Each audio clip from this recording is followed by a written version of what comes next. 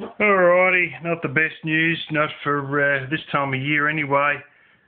Looks like I have an auntie who's probably going to be fucked by the time you even see this video. It's the one who's a little bit simple on it. Too much smoking, led to emphysema, and I don't know if she's got pneumonia as well. Turns out also dehydration. This is the third summer in a row that she's had dehydration, and started feeling a lot of aches and stuff in her arms and in her chest, and they believe she's had a heart attack. Gone to hospital, and lo and behold, in intensive care, had another freaking heart attack like about a day and a half later, and now she's in a coma, and by the time you see this, she's probably dead. Yeah. One particular cousin who gets very emotional and has a few issues herself relating to emotions. One of the ones who's not married, she, yeah, is just about going fucking berserk over it all. You know, I've seen a number of people who, my uncle included, the one who used to live in this house, who their health was never really great. And they end up leaving earlier than everybody else in their, 60s or 70s. My uncle was 62. He had another British mate who drank far too much, he was 64. He had another mate who had diabetes his whole life. He was 72. Like all his mates died within like 2 years of him.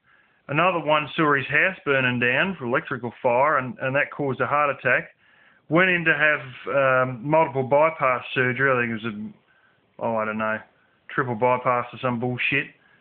Couldn't handle being in hospital. Went running out of the hospital, and went back to shear some fucking sheep, and he was fucked, and all the surgery they'd done, it all opened up and bled, and was it. He was fucked. He just died a couple of hours after releasing himself, something like about 3.5 hours later, because he decided that he had to get home and shear some fucking sheep like an idiot. It's not unknown that, some people have some issues. There's even someone my sister was talking about in her town who, 62, alcoholic,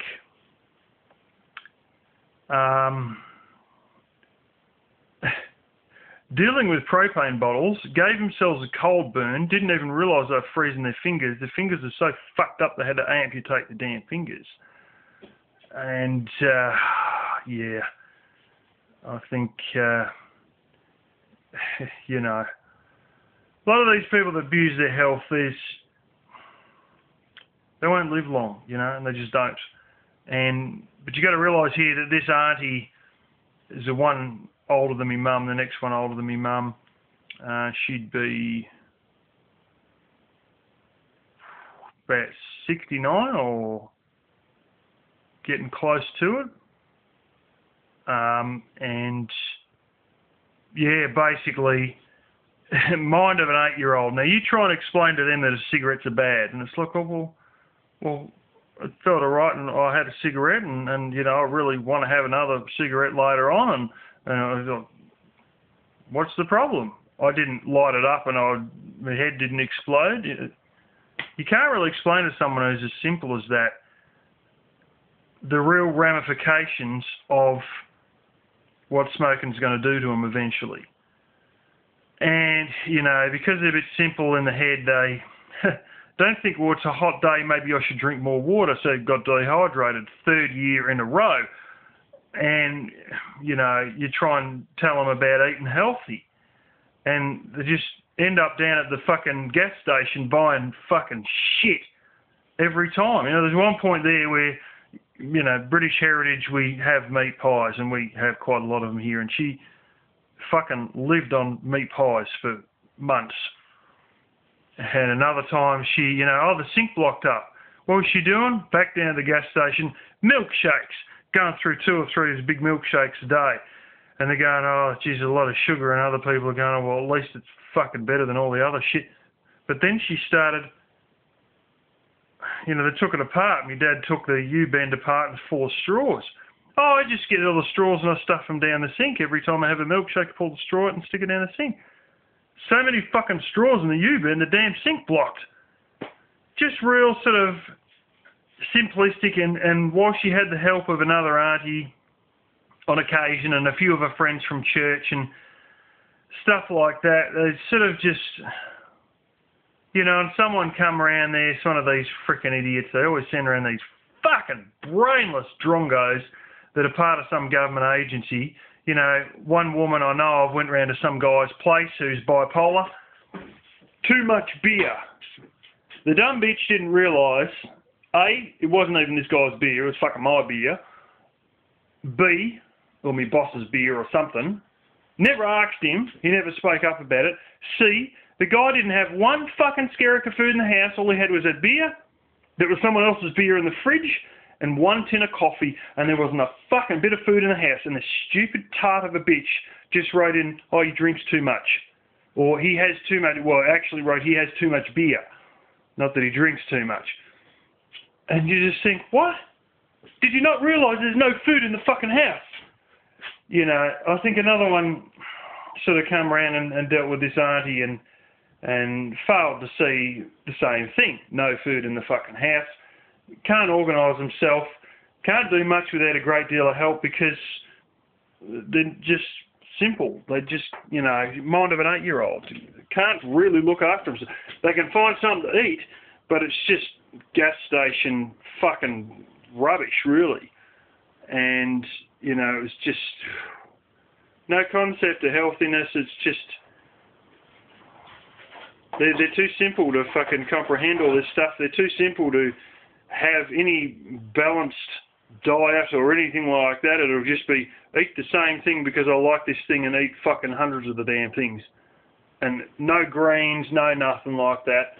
Speaking of which, I should be eating more greens, and I've bought some more salad recently. But yeah, all the same, I think it's basically the fucking end. And oh, for fuck's sake, you know, man, a few years ago we buried about 4 or 5 people. Well, about 4 I think died, and then we had over the space of 2 years.